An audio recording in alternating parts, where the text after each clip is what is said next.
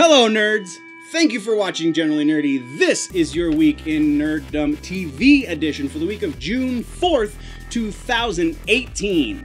This week in TV, we've got people leaving one of our favorite shows here on Generally Nerdy. We have an update on another one of our favorite comic books getting turned into a show.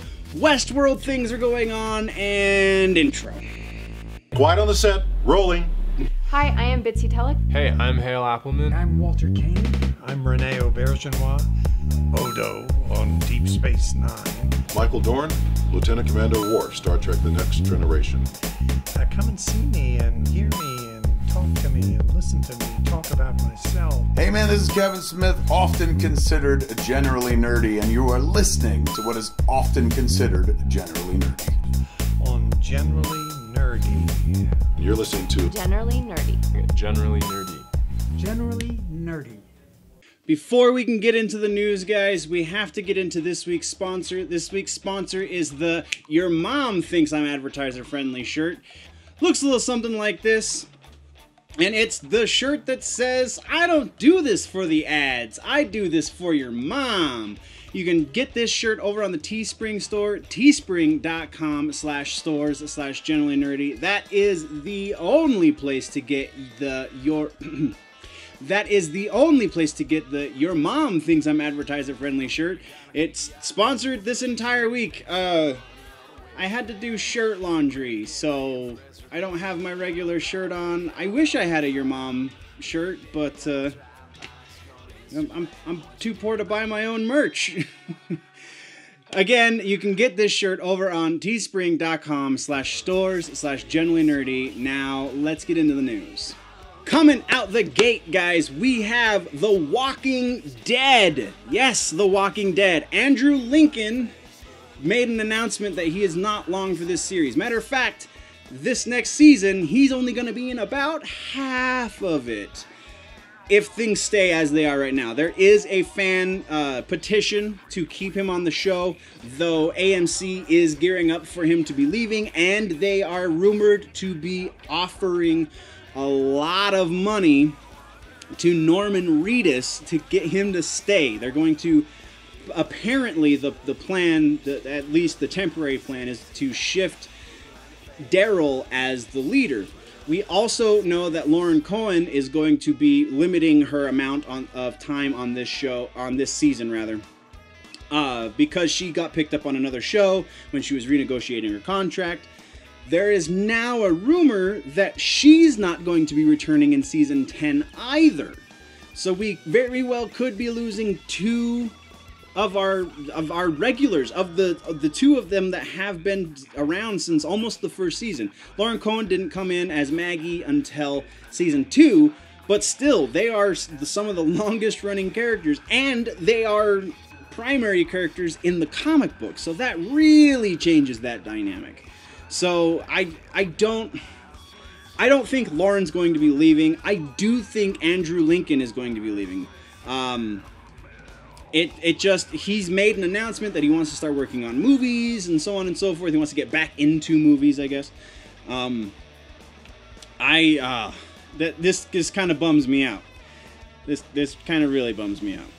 But I really doubt the fan petition is going to make any difference to his decision or AMC's decision.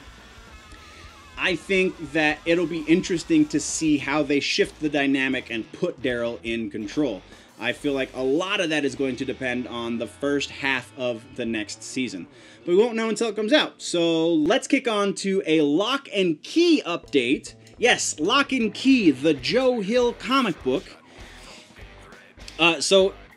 We talked about it when it was being shopped out to Hulu. They filmed a pilot and Hulu didn't pick it up, and that's kind of where we've left it. Well, Netflix is possibly looking to order a whole season of this dark, evil comic book as a TV show. So, that kind of, the announcement that they're looking into, and actually, from what I heard, they're very, very actively looking to strike a deal to get this show actively looking. So the question is, because this wasn't expressed, The question is, are they going to recast? Is this going to be the third time we get a casting announcement for Locke and Key? I would imagine not, because they've shot 2 pilots at this point, and the last pilot they shot was so recent that I feel like it's still feasible to have that cast sign on to do a season.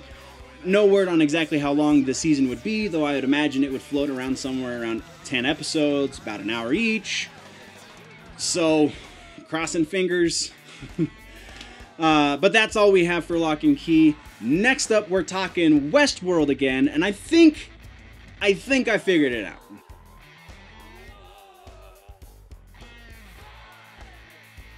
Dolores is trying to escape, and Dolores is going to escape at any means necessary.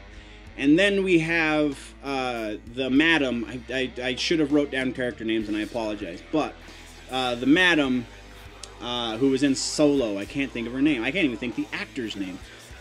She isn't trying to escape. She's trying to recreate her family and is effectively wanting to live her life just inside of Westworld. And then Bernard is trying to make sense of everything, even though he's technically a part of the system. He's also separate. He doesn't have the same communication with the other hosts because he's unique, because Anthony Hopkins, again, character names are just not coming to my head right now.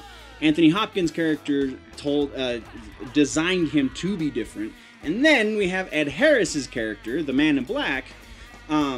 Again, names. Woo! Just gone. Should have wrote them down. I'm sorry.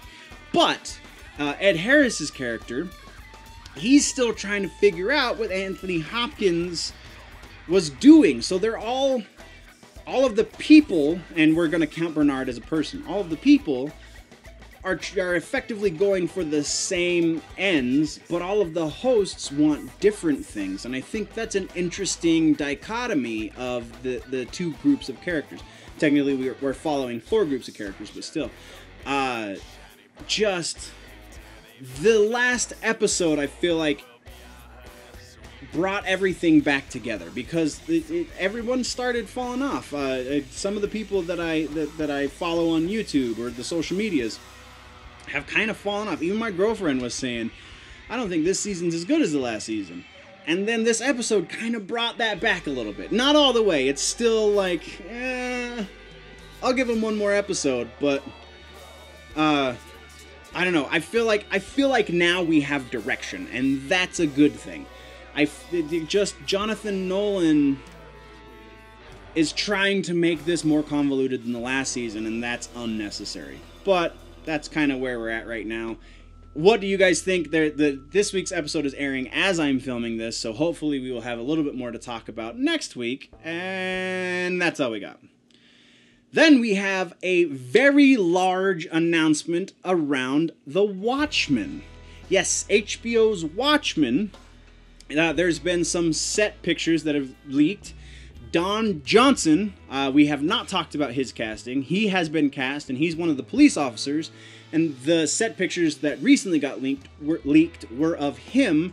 And he's a police officer, and he's surrounded by other police officers. And on their badge, this is the part we're talking about. There's other weird things about the pictures, but specifically, the badge says Tulsa Police.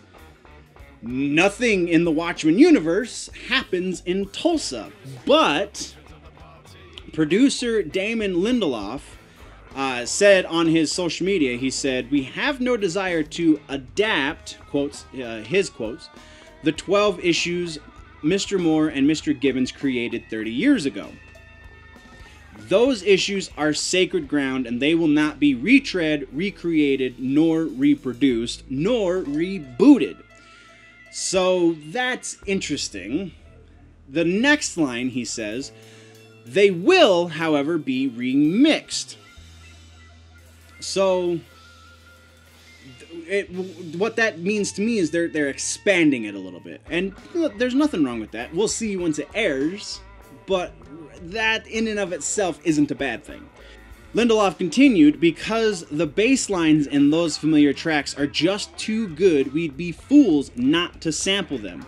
Those original 12 issues are our Old Testament. When the New Testament came along, it did not erase what came before it. Creation, the Garden of Eden, Abraham and Isaac, the flood, it all happened, and so it will be with the Watchmen. The comedian died, Dan and Laurie fell in love, Ozymandias saved the world, and Dr. Manhattan just left it just after blowing Rorschach to pieces in the bitter cold of Antarctica.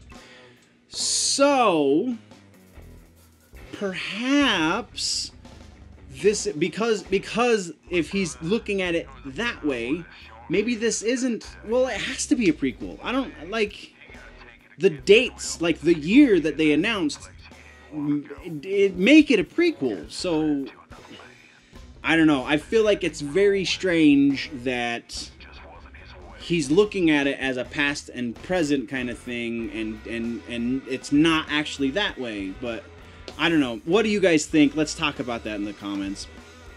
And then we just have two real quick updates. We got Legion renewed for Season 3 on FX, and Preacher, a new trailer for Season 3. I'm reworking my way through Season 2 of Preacher. It's not as off as I remembered it being, but it's still kind of off. So, I'm hoping Season 3 is back on track.